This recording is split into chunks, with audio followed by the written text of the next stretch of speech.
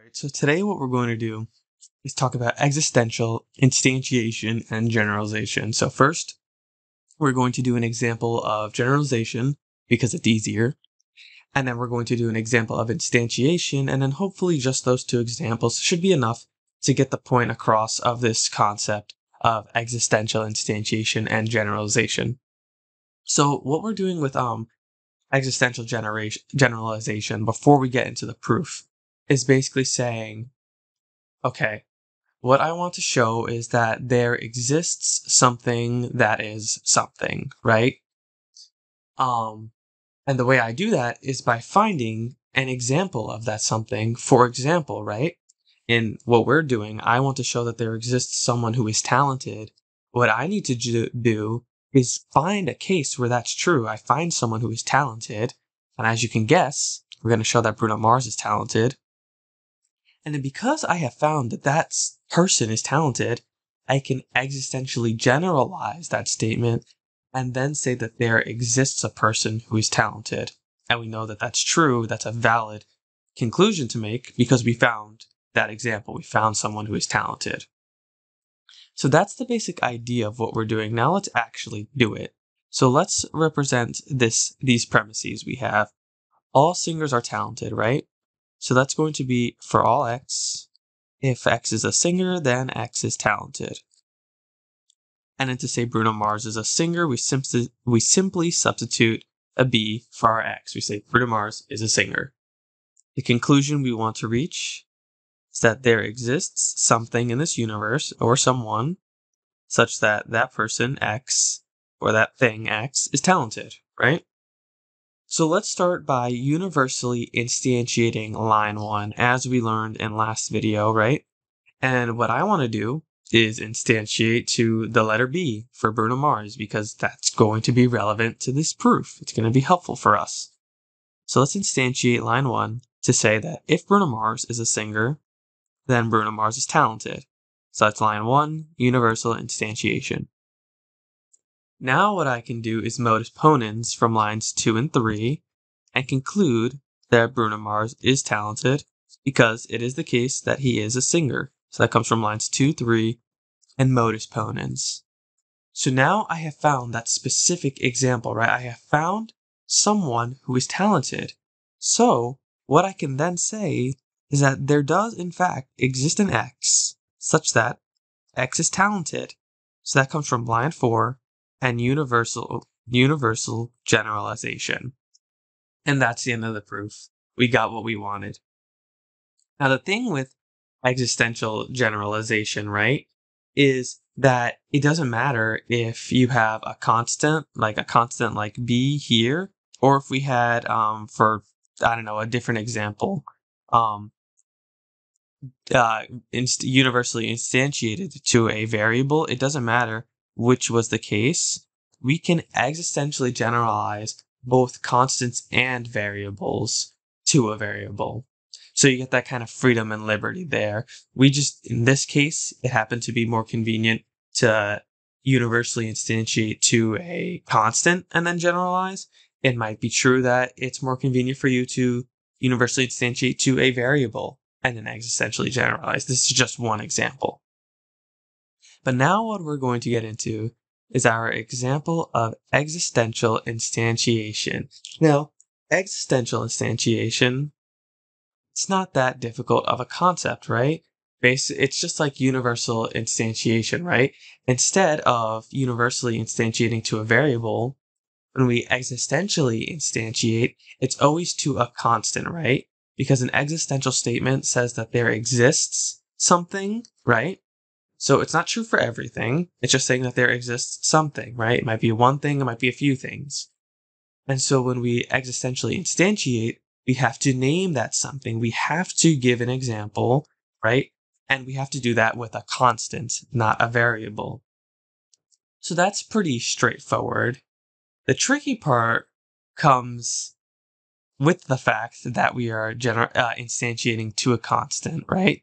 Because the rule of thumb with existential instantiation is that you cannot instantiate to a constant that has already appeared in your proof. So let's get into this proof and then talk about why that needs to be the case, right? So let's start by symbolically representing our premises, right? All pizzas are delicious. So this is going to be for all x. If x is a pizza, then x is delicious. And then line 2 will be some pizzas are cheap. So I'll say that there exists an x such that x is a pizza and x is cheap. And the conclusion I'd like to reach is that there exists something that is cheap and delicious. So there exists an x such that x is cheap and x is delicious. Now, clearly, this looks like a conclusion we should be able to get to, right? Because all pizzas are delicious, some pizzas are cheap, which means we can definitely find a pizza that is cheap and delicious. So that means that there will exist something that is cheap and delicious. So like I said, we cannot instantiate to a constant that has already appeared in our proof, right? And because we have existential generalization, instantiation, which means we have to instantiate to a constant, we're going to want both of our universal and existential instantiations to go to the same constants. That way we can do some of our rules of inference, our rules of implication on them, right? Now here's the thing, right? I'm going to do something wrong. Let's say I universally instantiate first, right? I universally instantiate line 1, and we'll just use the constant a, right? It doesn't really matter what constant we choose because we don't have any so far in our proof. So I want to instantiate to a and just say a is something where if a is p, then p is d, right? If a is a pizza, then p is delicious. And now what I would want to do is existentially instantiate line 2, right? And I want to say, all right, well, I'll just, why did I put p? I'll just use the same constant, right? I'll say, there exists an a where a is a pizza and a is cheap. Here's the issue. So I did my UI first, and then I did an EI. Now the UI is valid, right? Because for all x, so I can go to any constant I want. So I'm saying if a is a pizza, then it's delicious. And then I did my existential, right? And I said, a is a pizza, and why did I write the wrong thing again? And a is cheap. There you go. A is cheap. The issue here, right, is that with existential instantiation, I know that something exists, but I don't know specifically what that thing is, right? And when we instantiate, we just choose a constant to stay as that placeholder, right? We're like, we'll say that this is the thing that exists, right? However, when I universally instantiate first, I am bringing that thing into existence. I'm saying, hey, A exists. If it's a pizza, then it's delicious, right? And then when I'm existentially instantiating, I'm saying on top of that, A is a pizza and it's cheap. But I have no idea what A is. So I can't do that, right? If it already exists in my proof, I cannot just existentially instantiate to that variable for my own convenience and make all these claims about this constant that I know nothing about. So I cannot go on to say that A is both a pizza and cheap when I know nothing about A. So what do we do? Well, what we have to do is existentially instantiate before we universally instantiate. Now, why is that different? Let me show you why that's different. So I'm going to existentially instantiate first. I'm going to do that for line 2. So I'm going to instantiate to the constant a, and I'm going to say a is a pizza and a is cheap, right? I just brought it into existence. I know that there's something that exists that's a pizza and cheap. We'll just call it a. So that comes from line 2 and existential instantiation. So that's my example. Now from line 1, because line 1 is a universal thing, I can apply this to anything and say if anything is a pizza, then it's delicious. Now I can put that on top, I could draw that conclusion on top of my existential instantiation and say, hey, I have this thing A, but I keep writing the wrong thing. I have this thing A, it's a pizza and it's cheap, right? What I can also say is that if A is a pizza, oh, sorry about that. Something just indented. Hold on. All right, I don't know what that was about. Sorry about that. But anyway, I have this thing, A, that's a pizza and it's cheap.